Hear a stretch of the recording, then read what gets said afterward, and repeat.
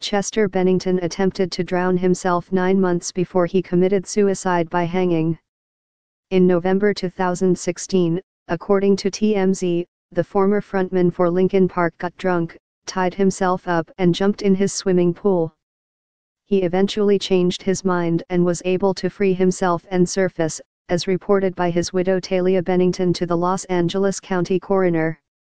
Related articles: Meghan Markle once wanted to be more like Ivanka Trump. TV Tonight, Aisha Curry on Great American Baking Show. Dilbert creator Scott Adams talks new book and why he backs Donald Trump. Alice in Winterland postponed due to John Mayer's emergency surgery. Beyoncé's Beyhive comes to her defense after Tomi Lahren's criticism. The information was originally part of the coroner's report on Bennington's July 20 suicide, but was redacted following a request from Talinda Bennington's lawyer, Ed McPherson, according to TMZ.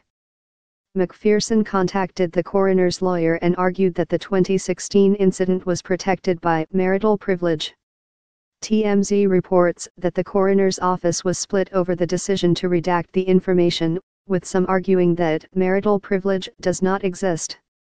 It was not the only time that Bennington had suicidal tendencies. According to the coroner's report, Bennington had been drinking heavily in 2006 and threatened to kill himself before leaving with a gun. That passage was not redacted. Released Tuesday, the autopsy and toxicology results showed that Bennington, 41, had a trace amount of alcohol in his system when he died at his Palos Verdes Estates residence.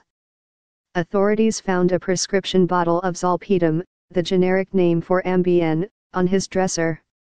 There was also a pint glass of Corona beer, which was less than half full, and an empty bottle of Stella Artois. Bennington had reportedly told friends that he had been sober for 6 months. Talinda Bennington had also told police that Bennington had been prescribed antidepressants in the past but had not taken them for more than a year.